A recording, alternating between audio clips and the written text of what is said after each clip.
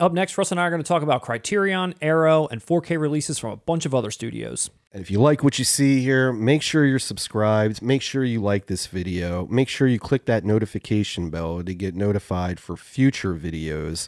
It's the best way to support us. And hey, we're awesome.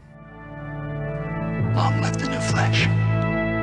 Some more news, Russ, comes from our good friends at Criterion.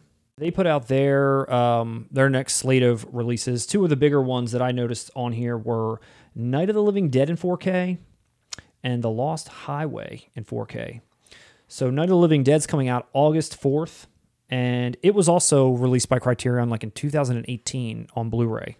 And it was released in the exact same art. It is labeled as a digipack, so it sounds like maybe it's one like a Citizen Kane or a Irishman or something where it folds out to some degree. It says that it's arriving with a previously completed 4K restoration supervised by Romero and like 4 people in the production crew. And it also has a previously restored mono soundtrack. It appears to have one 4K disc with the film and then 2 blues with extras, which includes a work print of the film as well. Does seem to be identical features from the last release, but it is a lot.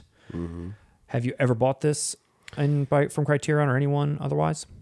No, I've never picked up, and I want to say it's public domain. So it's one of those titles I never feel the immediacy in picking it up. Stop it! You're ignorant. Classic movie, great movie, landmark film, obviously, but it's always just there. I never feel like I have to own it. Gotcha. But that's the set to get. I like that 4K. I like the artwork, that Criterion. I mean, it's pretty looks released, but I always thought it was cool. Yeah. Yeah, it looks cool. And I will say that I watched Raging Bull and it looked incredible. And in black and white, it looks amazing. And I'm thinking Night of the Living Dead in black and white might also, get that same kind of, quality upgrade. Now, I will say when I looked at the previous Criterion release in blue for Raging Bull, it wasn't that much of a difference. There's definitely sharpness and the blacks get blacker and that kind of stuff, but it's going to be maybe just like a minimal upgrade if you already have the blue. Maybe that's just something to decide. Out October 11th also on 4K from Criterion for the first time in 4K and from Criterion is Lost Highway. So this is a new pickup for them. Lynch himself supervised this 4K restoration. There's Dolby Vision HDR involved, a new DTS HD master track, solid features. Again, this is new for Criterion. They're putting out a full-length 1997 documentary, The Art of David Lynch, which includes set footage of Lost Highway, archival interviews with Lynch and the cast. Lynch reads from his book, Room to Dream. Yes, I did have a repeating dream.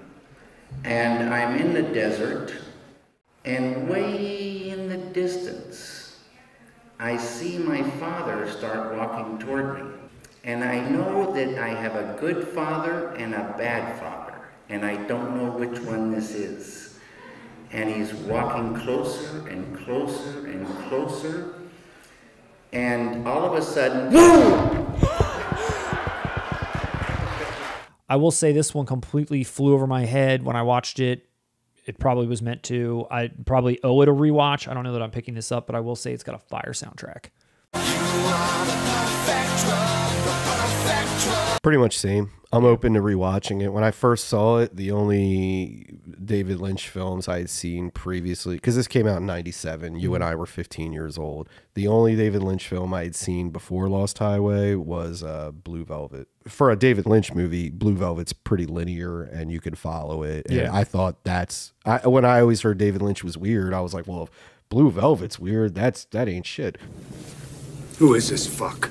And then I watched Lost Highway and I'm like, what? I don't even understand what I just watched. But like you said, I love the soundtrack. I'm open to give it another shot. I watched it when it came out, so I feel like I could maybe at least, it might appeal to me a little bit more. Exactly. And I've seen many more David Lynch films since I've attempted this as a 15-year-old. I'd like to revisit it. But based on my memories and comparing it to the Lynch films I've seen since, I still don't think it's anywhere. It's nowhere near Elephant Man, Eraserhead, even Blue Velvet. God damn, you're one suave fucker. But one of the more exciting announcements that I saw this week that we did discuss as a rumor finally came from Arrow for their October slate, and that is Videodrome. in 4K, coming out October 24th. And now this is coming from Arrow UK only at the moment. It's arriving with a brand new 4K restoration from the original camera negative. Not only of the director's cut, but the theatrical cut as well is getting this restoration. That's cool. Supervised by David Cronenberg himself. An insane amount of features that are included. They're the same as when Arrow put this out before on Blue, but so much stuff. Commentaries, documentaries, roundtables, interviews. But there are two separate versions that you can get. So this is the one version that pretty much any retailer, Amazon UK, is selling. And this is the art from the first time that they put this out. You're getting photos, you're getting the poster of the original art, a booklet, and so forth. But now the Arrow website exclusive is the same exact set, of course, but you're getting the original art instead, which I think I like more. Listen to me.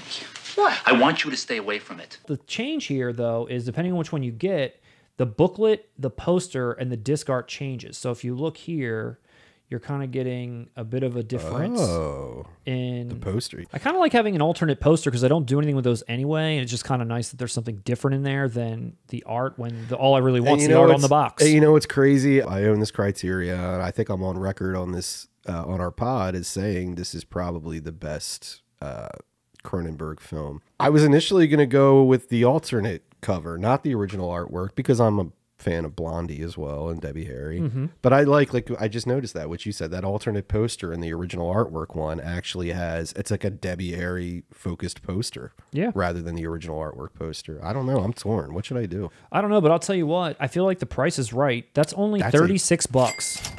Yeah, that's the price is right on that. That's dude, awesome. when we're done recording, I'm gonna just pre-order this now. I mean, that's the price of a Criterion release. That's the price of, you know what I mean? Like any of those Scream Factories we just covered were all $36. I mean, that's what this is. That's a great price for what you're getting. Anyone watching, you can't go wrong with either edition if that's the price. I asked you this the last time we talked about The Rumor, and I said, you know, I love Cronenberg. I love James Woods. You'll love it. I just bought Crash. Haven't watched it yet, but I have a feeling I would love it. And I feel like because the price is so reasonable, you just go. Just get it, right? Honestly, I think you'll like this more than Crash.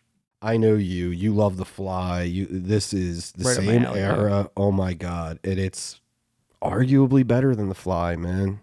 If I had to say, see, that's the thing. When I'm saying what's the best Cronenberg film, and I'm looking at his horror output. So I'm stopping around, like, let's say Dead Ringers, right? It comes down to Videodrome or The Fly. And I got to give him the John Carpenter rule, which is I can't say The Thing is John Carpenter's best movie because there was something before. He's riffing on something. Yeah. So to me, it's Halloween. I can't say The Fly is his then because he's riffing on something that already existed where this was original. I have a strong feeling I'm going to blind buy this, and when it comes out, let's come back and actually talk about it because I'd like to watch it, and then we'll give the full thought. I mean, I just can't wait to see James Woods. It's more your type of movie than mine, even. So, like, yeah, blind buy it, dude. Anyone else out there blind buying this? Let us know. You're the only person who hasn't seen it, man. Okay. Who left the fridge open? Moving right along to Kino, our good friends at Kino. So they've got a few interesting things that are coming out. One being Tropic Thunder. Again, we covered this when it was just announced. Now all the details, the date, it's September 13th. It's coming out. 2-disc edition. There's going to be a restoration, 4K restoration supervised by Stiller and a Dolby Vision HDR presentation. 4K theatrical, but Blu-ray of the director's cut.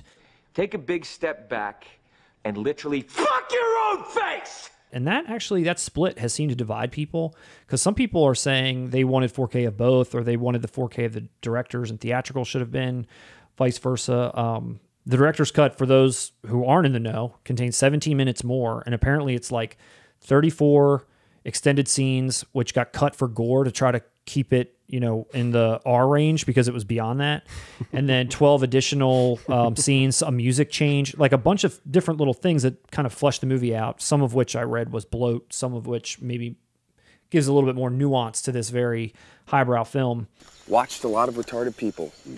Spent time with them, observed them. Watched all the retarded stuff they did.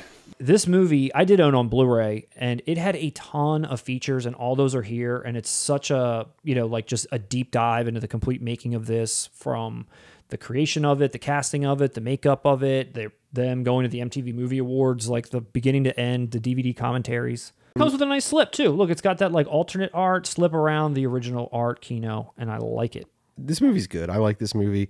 It's not a movie I would have bought, but I bought it anyway, and it's for that goddamn commentary. There it is on the 4K disc. Man, I don't drop character till I've done the DVD commentary. Dude, that commentary is hysterical. It's better than the movie itself. I would rather watch that movie with that commentary than sit through the film. I just love that commitment. I thought that was hilarious. A throwaway line in the movie, like, I stay in character all the way through the DVD commentary. Yep. And then he actually does it. Get me Bruce Lee. Bruce Lee is dead. Then get his brother. Rutger Hauer. I also do circumcision. Blind Fury. Blind Fury coming from Kino Lorber.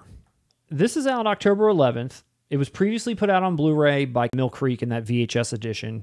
Yes. Now, what's funny about this is there's a new audio commentary by the screenwriter, but it also says the theatrical trailer newly remastered in 2K.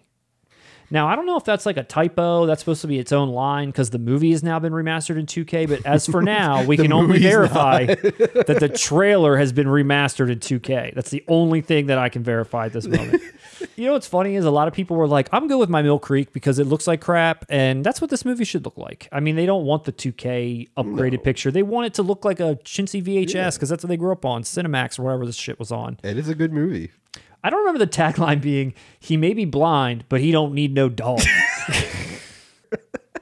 I love it, man. This movie's badass. I suggest aspirin for that headache. What headache? This is a perfect movie, too, because it's funny. You can laugh at it, but you can laugh with it, too, because the internal logic works, and it works well as a movie. And, of course, this is like, what, 89 or something? And they're having 90. fun. Yes. I mean, they're having the fun. And you're having fun watching it. It says Studio Classic, Russ. This has been deemed a classic by Kino. Kino, you're doing the Lord's work. You're doing the Lord's work. We got to move on, Russ. We can't keep talking about... Honestly. If the fans want more Blind Fury, let us know below. We'll come back with a full review. Moving over across the pond to Australia, Umbrella Entertainment, they put a little slate of films out, one that I thought was interesting and one that I'm definitely going to get. The first one is this movie, Martyrs. Have you heard of this movie, Russ? I'm aware of it. I've never actually seen it. Yeah, it gets thrown around in that conversation with like other French, like extreme horror, like Inside. And I've even seen people comment on our page about the Serbian film watch that we did. And they're like, oh, you should watch Martyrs, or, oh, Martyrs was way worse, and that kind of shit. So it kind of gets talked about in that way. This was getting released by them in that sort of 250 limited edition piece set like The Love Witch got. I guess they're doing this a little bit more. But this is like one of those movies where I don't know that I need the art cards. I mean, there's some like really brutal shit that's going on. Like, what do I need these art cards for? I feel like it makes it worse. I feel like I'm fucked up. I go take these out and look at them. Like, it comes with like a booklet and all this kind of stuff. I don't know. The regular edition's available. This 251 is sold out. It's totally different subject matter than those other horror movies I mentioned, but it is kind of tough to watch with the amount of gore and so on that goes in it. Interesting twists, but you have me intrigued. It's interesting. It's solid French horror, but the main one that I'm really interested in is Mask. Now, this is probably the pinnacle of Peter Bogdanovich horror. Coming out September 7th, just for me, on blue from Umbrella, and a nice-ass slip box. What you might notice is that it says Director's Cut at the top, and you might be saying to yourself, what the hell is the Director's Cut? He did. The theatrical one uses Bob Seger, which is the one I grew up on. It's the only one I could probably listen to at this point. Yeah. Director's Cut comes with the boss himself, Bruce Springsteen, which was the director's initial intent for this movie. On the run. I would like some art cards and a poster with this. Dude, what was the artwork inside of it? It looked like The Outsiders, but it was Gar's bike gang. Yeah, it was the bike gang. Dude. This looks like Friends. This looks like the Friends font. This is like Friends and Sons of Anarchy combined. It is. It's just missing those colorful dots in between the letters, and this is damn Friends. No one told Rocky Dennis' life was going to be this way. We shouldn't have covered this. We shouldn't. You're a horrible person.